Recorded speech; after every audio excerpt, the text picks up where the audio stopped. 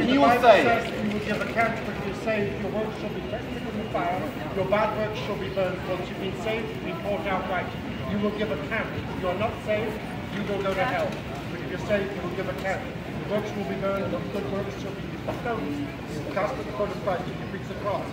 What's your name, sir? Sir, stay, don't just stay here, okay? Are you saved, sir? That's the big question. He's right, everything that man said, he's right. You're saved, sir, okay? But what about the other people going by? Are these all going to heaven?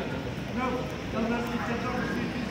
Yeah, so we're on the same team, so what are you doing, my friend? Let's stay on the same team if we believe that. We're out here to tell people about Jesus. As that man said, all of your works will stand before God. But the Bible says that we're not saved by works, it's by grace you can be saved.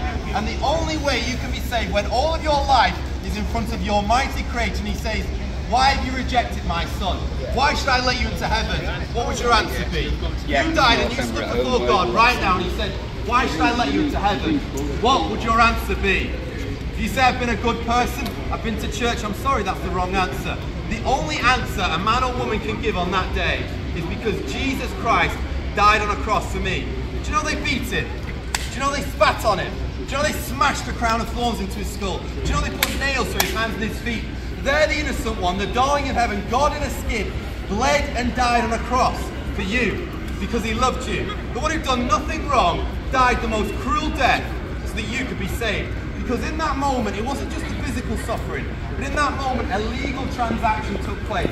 The worst of you, all of your sin, all the darkness, all the rottenness of you was laid on Jesus Christ. And he was crucified, he was punished, and the wrath of God was poured out on Jesus Christ so you could be forgiven, so you could have a home in heaven. And you have a choice right now, my friend. You have a choice. You either receive Jesus Christ and receive that sacrifice, or you say, no, I'm okay. And if you do that, then the Bible says he can't do anything else for you. It is appointed for man once to die, and after that the judgment. Who loves you? There's a God who died for you. There's a God who cares about you. Now you're going to school. You tell me, what are you taught at school, guys, today? Nothing.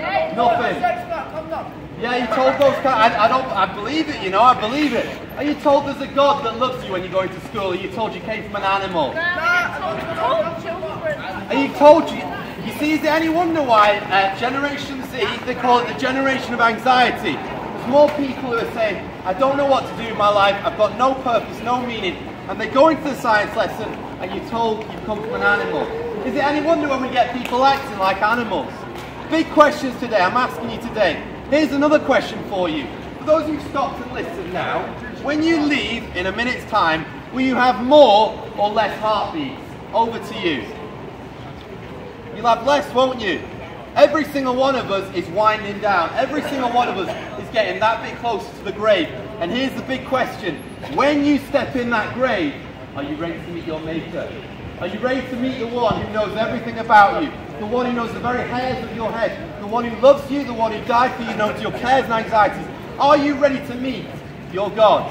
The Bible says, prepare to meet thy God. Be ready to meet him. Because we've all done sins, haven't we? And one day the books are going to be opened. That lie that you said, those things you've forgotten about, that rude stuff you looked at on the internet, the time you got drunk, the time you had sex out of marriage, all of that sin will be opened and you will stand before your God naked.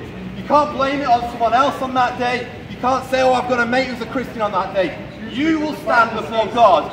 So I plead with you today, turn to the Son of God, the one who loves you to pieces, the one who calls all men everywhere to repent. Turn from your sins and turn to Christ Jesus, the one who did everything on the cross. Please, my dear friends of Preston, please consider what I'm saying today. Don't listen to all the nonsense the science is saying, that there's no God, that atheism, that's the way to go. Don't listen to all those who are preaching false religions. There's only one way to God, and that's through the blood of the Lord Jesus Christ. The cults won't save you, false religion won't save you, only Jesus Christ will save you. Why? Because only Jesus Christ has risen from the dead. Is there anyone going by today who is risen from the dead? Yeah, man. You've risen, have you, yeah? Yeah, I just think you're high as a kite, my friend. Yeah, I'm saying, listen, is there anyone who's literally been flatlined dead for 3 days and then risen from the dead? No one has done it except for the Son of God, the Lord Jesus Christ. And that is why you are so wise to put your faith in him. He's conquered the grave and he'll give you eternal life. What would you think of a man who jumped out of a plane without a parachute?